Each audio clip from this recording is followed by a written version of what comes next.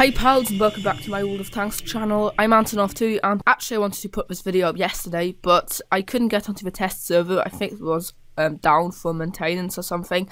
Anyway, today it's up again, and I'm taking a look at the Object 430 version 2, the new Soviet tier 9 medium tank. If we have a quick look at the tech tree, we can see there's this new tier 10 vehicle added, the Object 430, that I already reviewed, and then there's this new tier 9, the Object 432.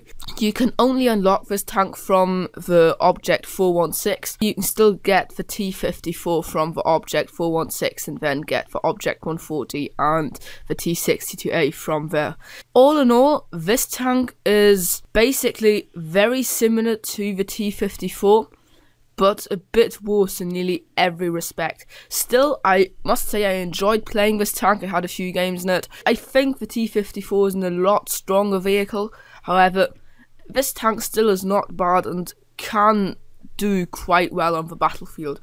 So obviously I'll be comparing it to the T54, as that is what this tank's going to be competing with. The Object 430 has got a slightly higher hit point pool with 1,700 hit points instead of the 1,650 of the T54.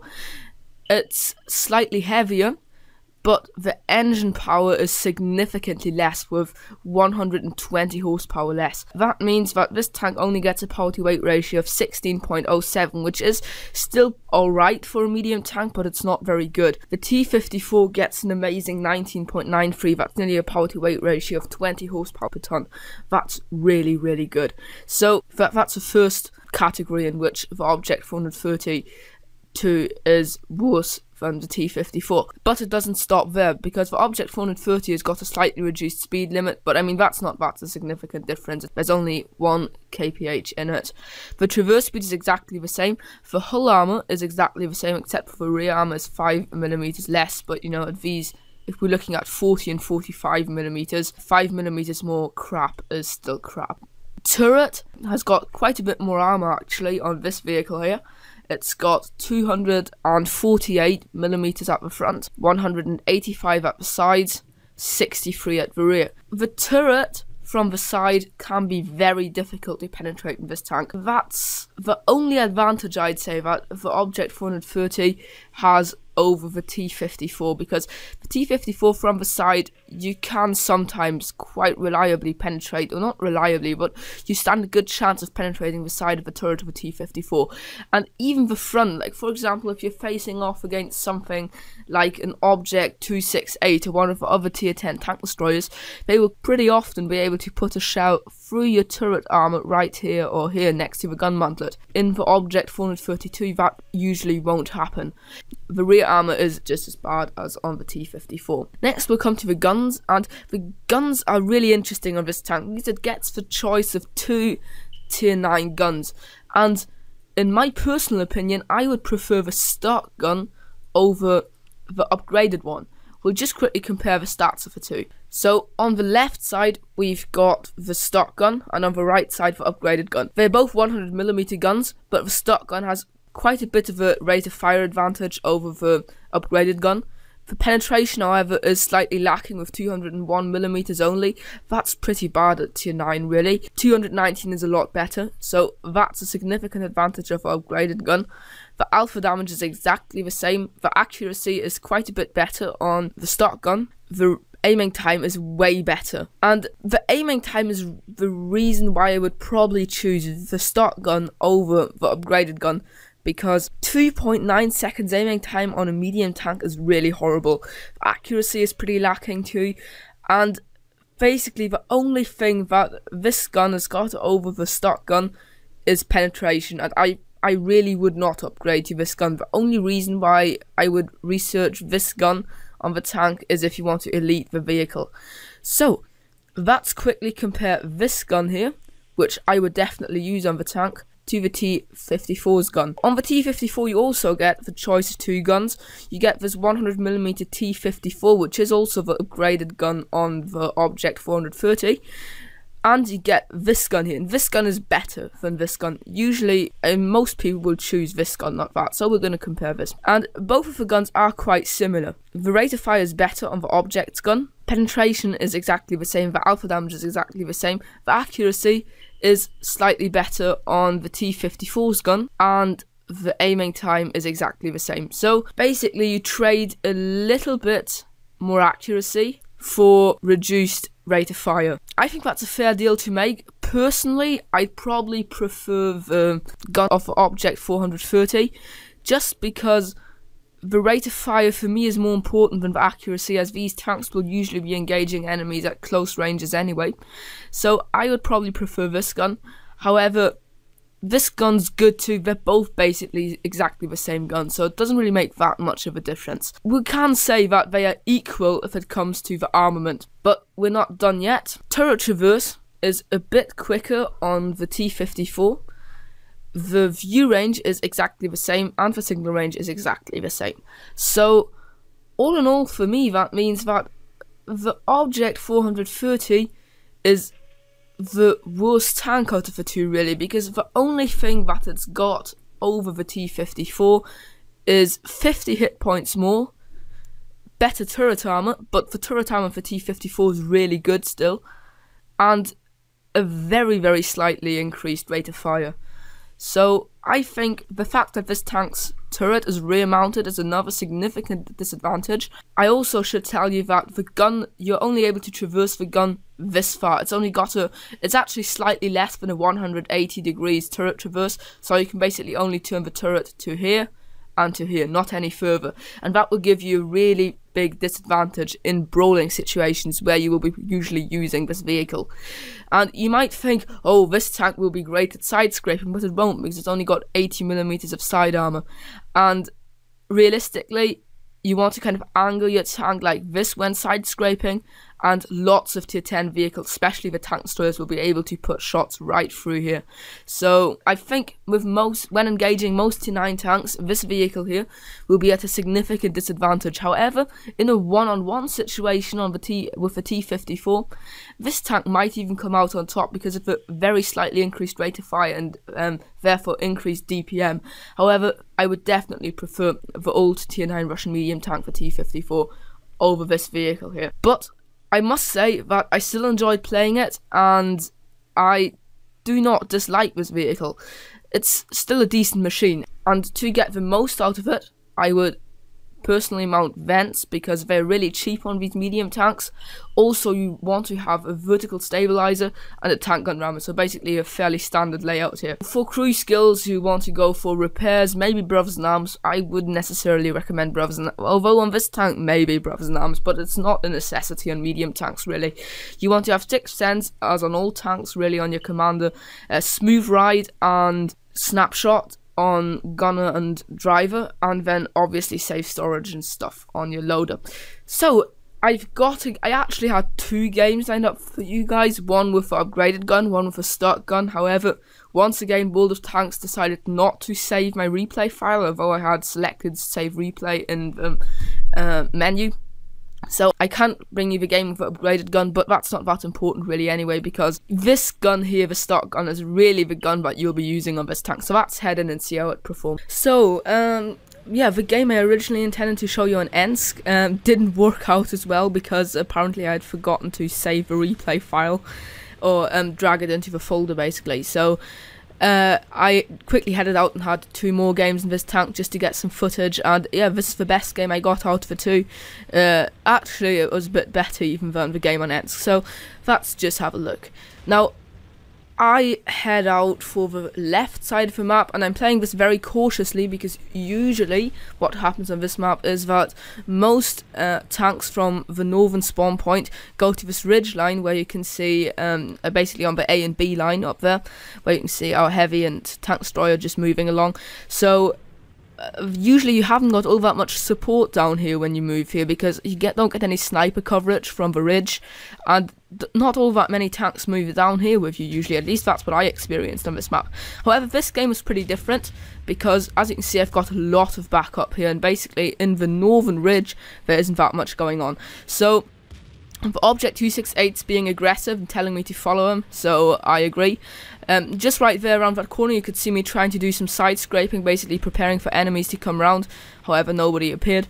So right now I'm being really aggressive, because what I'm trying to do is basically get beneath the gun line of the tank destroyers that definitely will be camping on the ridge in front of their base, or even loop round and attack that IS-7 from the rear, enabling our heavy and medium tanks on the level of ground above me to proceed.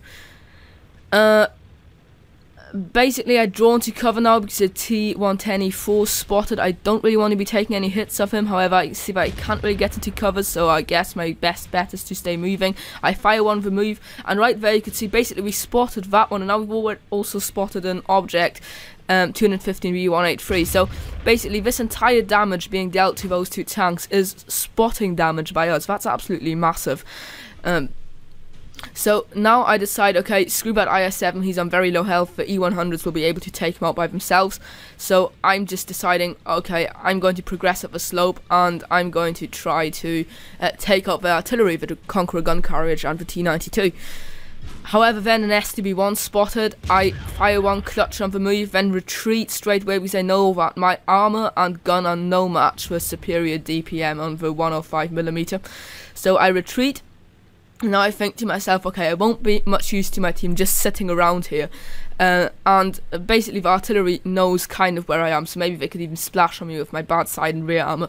So what I'm going to do is I'm going to change the angle of engagement. I know that the fighting vehicle's somewhere up there on my right side with very low health. Basically I'm trying to hug the face of a rock here to get beneath his gun line.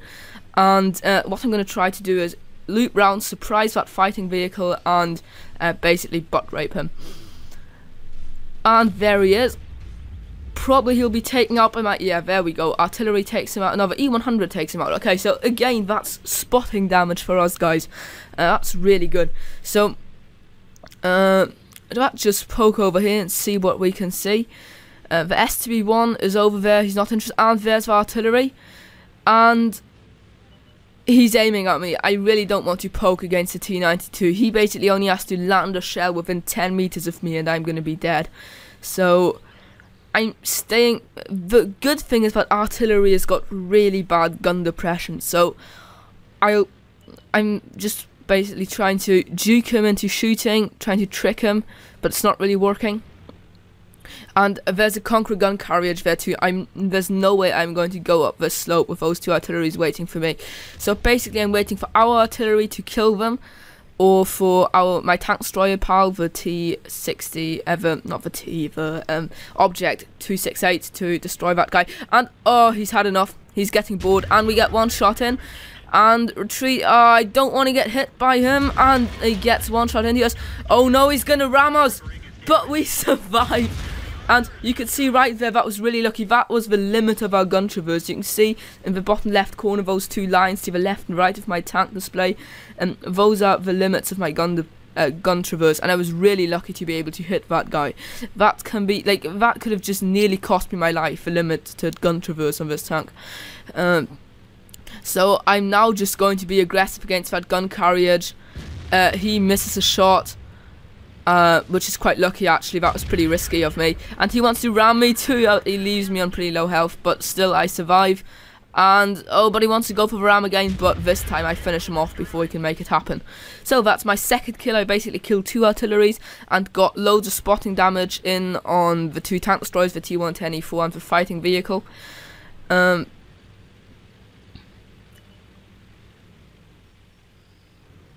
see. And oh, I thought he was looking the other way. He obviously wasn't.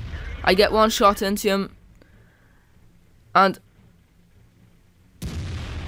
I underestimated his reload time there. I thought it would be quicker, longer. I mean, sorry, longer. And I don't want to push my luck a second time, so I get into cover, and basically I'm gonna let the Object 268 finish that guy off. So yeah, I hope that... I don't really think that showcased some typical Object 430 version 2 gameplay, just because I think usually you should be playing this tank from the second line of assault, basically supporting your allies from medium range. I didn't really do that in this game. I was very, very aggressive, and with a lot of luck it paid out. I fear I can't show you the after game stats because I forgot to screenshot them, and on the test server you just can't upload the replay files to whatreplays.com, so I can't show you. However, I think I got about 4,000, 3,000 or 4,000 spotting damage in that game, which is quite massive. We obviously also detected lots of enemies, so basically I was functioning as a scout in this game, which is not really the role of this tank because of the bad power to weight ratio and stuff. One thing that I forgot to point out is, maybe you remember when I was traversing that slope up to the artillery where the artilleries were camping, basically you could see how much my tank slowed down due to the bad power to weight ratio, and that's, I think, one of the major issues of this vehicle compared to the T54. So, but anyway, I'm kind of getting into the summary already, and for that I want to go back to the garage, so I'll see you in a second. So, all in all, I must say I like the Object 430 version 2. I've had a lot of good games in it so far.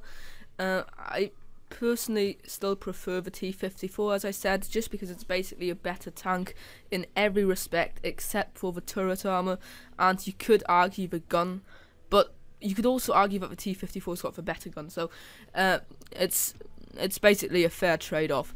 And I won't really go down this tank line here, just because for unlocking the tier 9 vehicle, the Object 430 version 2, you only get the Object 430, which I personally don't really like all that much, or just doesn't suit my style of gameplay somehow, as well as the other two Russian medium tanks.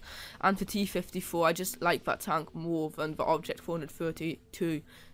Got the T34 at the moment. I will be going down this tank line here, then unlocking the T54, and after that getting the Object 140 probably, or maybe the T62A, I'm not quite sure, but I'm not getting the Object 430 probably, just because I don't think that this tank is a fair match for other tier 9 tanks in the game, just because it's got a lot of drawbacks and not really any advantages over other tier 9 vehicles.